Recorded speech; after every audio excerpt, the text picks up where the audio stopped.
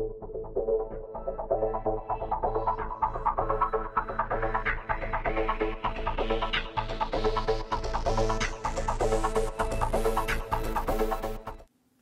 and welcome back. This is your next video on Synthesizers and Samplers Explained. Again, my name is Matt Hayes.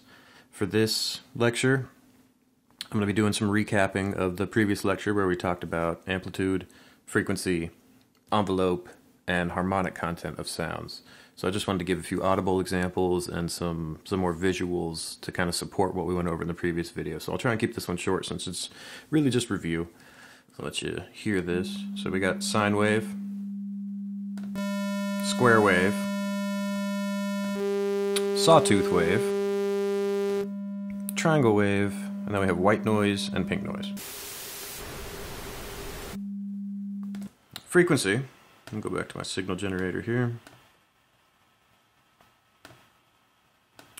So frequency we can control on this oscillator right here. So right now I'm set to 200 Hertz. Remember, Hertz is counting how many cycles every second the waveform goes through positive and negative amplitude. So if I just sweep this, you hear it clicking and popping because it's pure digital,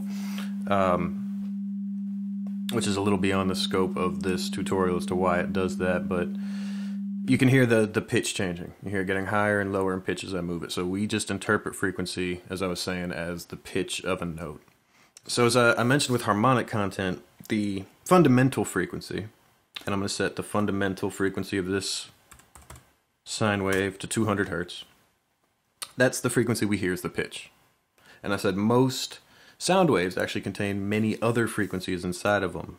The sine wave is the only exemption to that rule. It's the only waveform that has absolutely no harmonic content. It's one frequency and that's it. And I'll prove that by trying to boost other frequencies within this sine wave. So let me unmute it. Or well, let me go ahead and get my EQ set up. We'll boost it a good 15 dB. That's going to be quite a bit louder. Real narrow. So let's see if I can... Okay, so I get to 200, we hear a little change there because that's the frequency I set it to. So we hear something at 200, but we shouldn't hear any other changes. All right, as I sweep this frequency control on the EQ up, nothing. So there's no harmonic content. No harmonic content in a sine wave at all. But if we switch to the square wave, now we should actually hear something happening. Oops.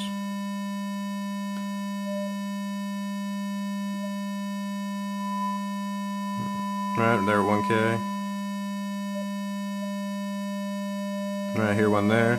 So you heard as I got to certain frequencies, we heard a little blips, little signals jump up. That's when we got to the harmonic of that note.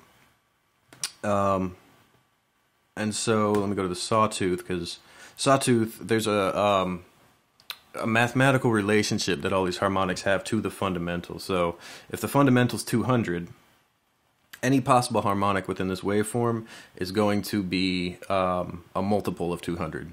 So 200, 400, 600, 800, 1000, 1200, and on down the line. Pretty much never ending.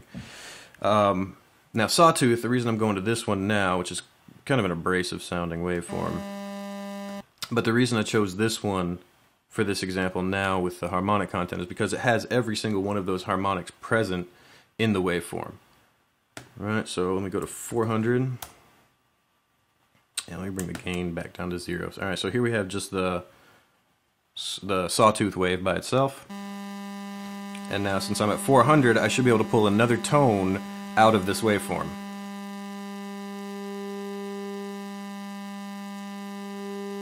Alright.